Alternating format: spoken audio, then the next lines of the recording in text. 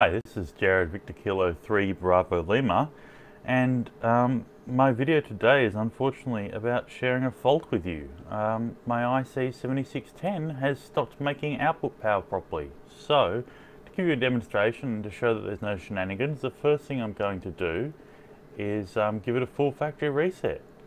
Okay, so where is that? Others, reset, all reset. Yes, I would like to do that.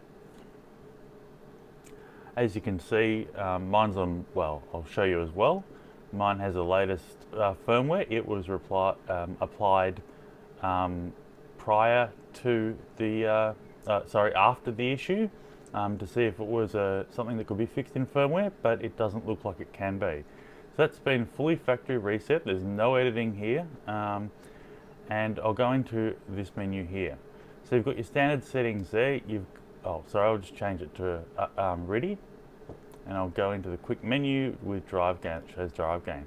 These standard settings: 100 watts output and 50% drive gain.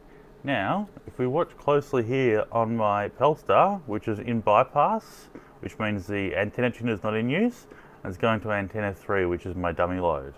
I will now key up the radio. We're making a peak power of 8 watts. If I use the multi-knob to adjust the drive gain up, when this fault first occurred, going to 64% would actually take it to 100 watts. It's now only taking it to 28. If I crank the drive knob up to about 80, we get 75 watts out. If I go up to 90, we get about 94. Now, as I said, this fault appeared before the firmware update, so it's not due to the firmware update, and it does appear to be something like the drive transistors failing in the radio. No idea why. This radio, as you can see, I have an amplifier. I have another amplifier too, a little one. And the radio itself has never put out more than about 30 watts pep. So it hasn't been pushed hard. I have no idea why this fault would have developed. As you can see, the finals are still capable of developing rated power. It's just that the drive gain needs to be ever inched higher and higher.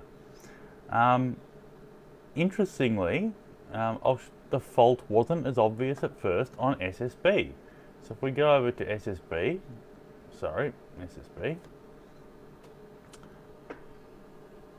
Victor Kilo 3 Bravo Lima testing.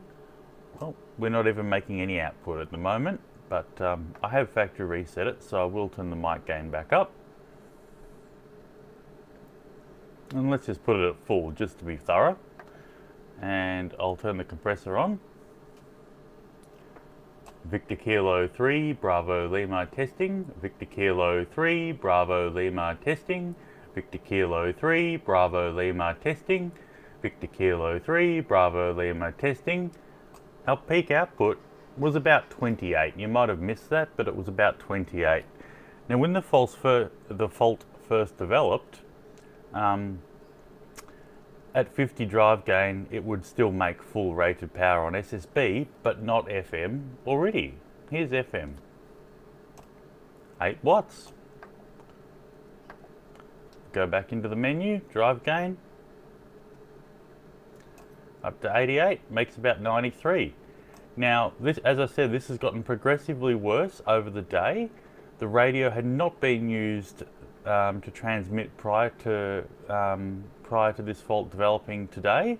I'd recorded some audio coming out of the speaker jack. That was about it. I'd done the exact same thing with the exact same recorder to my 7300 with no issues. So there you go. I can't imagine having an external speaker and a microphone plugged and a microphone held in front of it causes issues, but who would think?